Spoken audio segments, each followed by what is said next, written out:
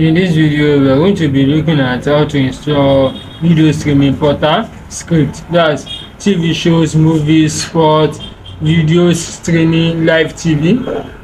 So let's get started. I'll be using code list for this testing purposes. Let me go straight to my code list.cc, enter.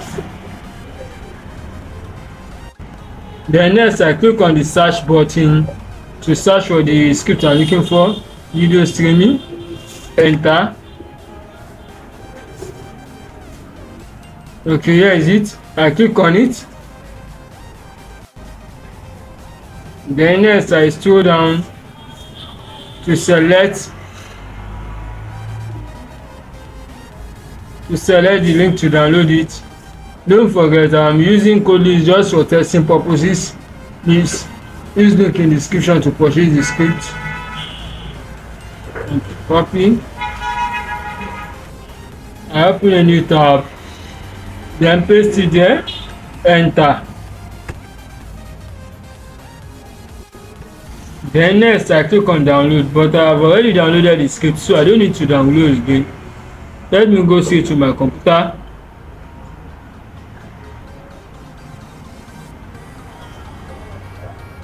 So here is it. I have extracted it. Then I open it. I open this as well. So here is the file I'm sending to my cPanel. So I have zipped it. This is a zip file I've sent to my cPanel. So let me go straight to my cPanel. Then I scroll down to my file manager. I click on file manager.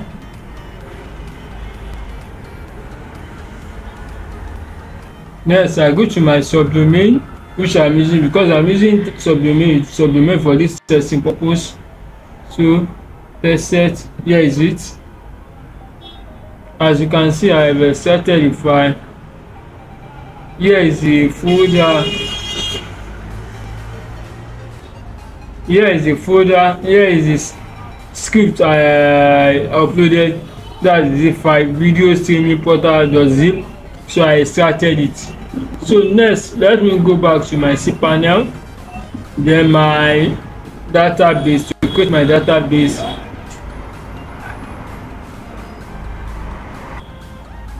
So let me name my database as, then create database. Go back, the database has been created, go back. Next, let me create the user.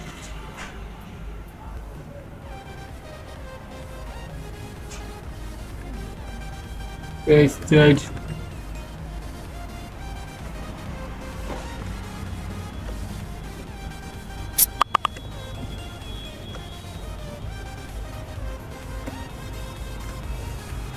Then create database. Created, I click on go back again. Now, so let me add user to the database. I'll make sure I select the one I just created. So I click on add. I give up privileges, then I scroll down to make changes. Next I click on go back. What next is for me to go to my site. So I go to my subdomain. Here's my subdomain.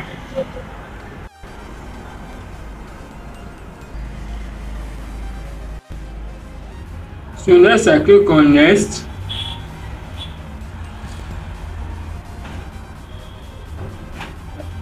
Don't forget, I'm using this just to code list for testing purpose, so that's why I'm filling this.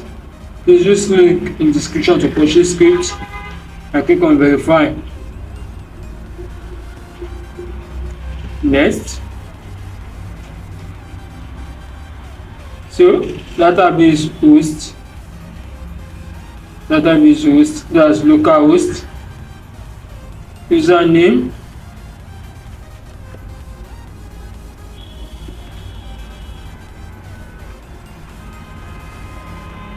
yes,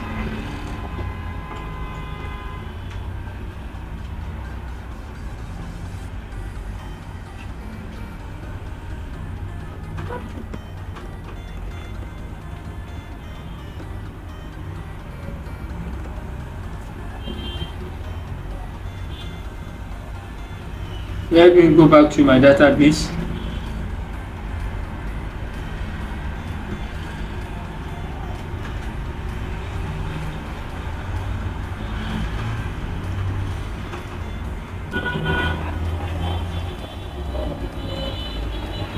Then I import. I click on next.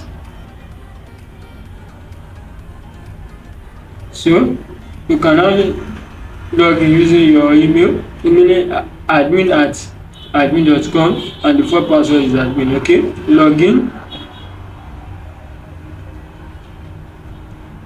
admin@admin.com, admin, login.